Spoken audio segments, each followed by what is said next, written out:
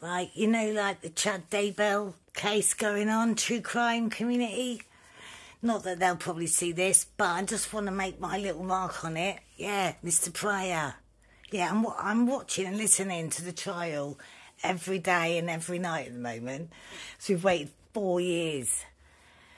His family and the victims have waited 4 years because quite a few deaths occurred in the name of Jesus Christ. Yeah. Yes, this group of people ended up just like doing in their partners, their kids, everything. We're looking for the kids for months.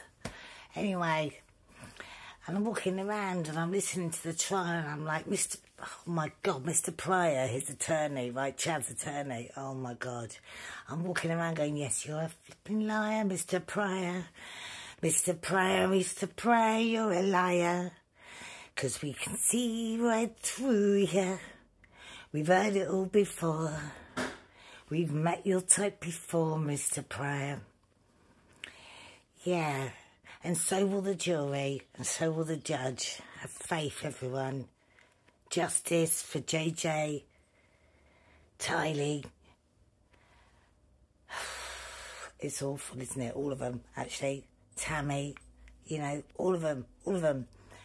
I mean, it's just horrific. It's horrific. And bless to the remaining family members that have got to live with this, all right? Bit of love. But Mr. Pryor, you're a liar.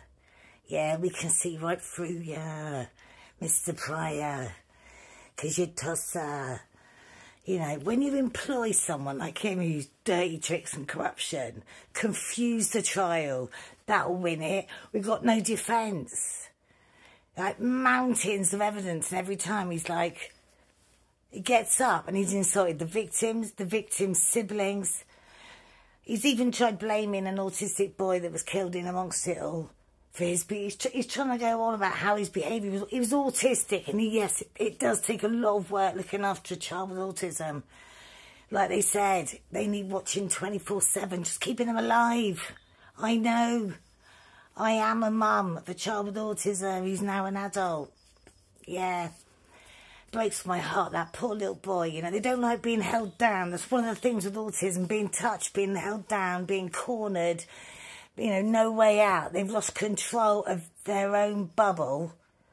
You're impacting on their, like, little bubble. Every time you engage with them, every time you make them put their clothes on, put their shoes on, get in the car, eat some food, stop what you're doing, stop having fun. That's what it's like for a child with autism, right? So anyway, as it is, imagine, medication was taken from him, his service dog was removed and sold. He just lost his dad, who'd been shot by another member of the family, apparently self-defence, which is obviously now looking really dubious. And it was all over the place. And so she's like, there you are, look. Yeah, he's been taken over by zombies. Yeah, Mr. Pryor, you're a liar. Yeah, Mr. Pryor.